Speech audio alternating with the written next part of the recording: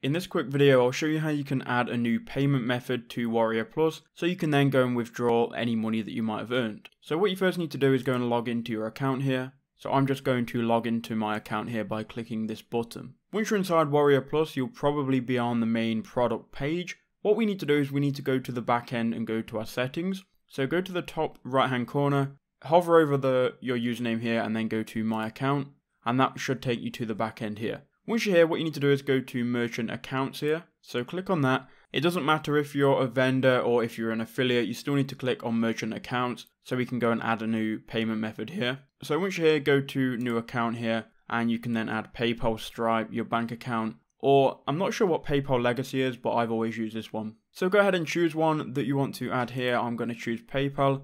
It's then going to redirect me to PayPal, where we just have to authorize the payment here. So go ahead and then connect your PayPal account to Warrior Plus. It's completely free, and obviously I can't show you how you can do that because I've already got mine connected. But once you've done that, you can then go and withdraw money from your Warrior Plus account into PayPal.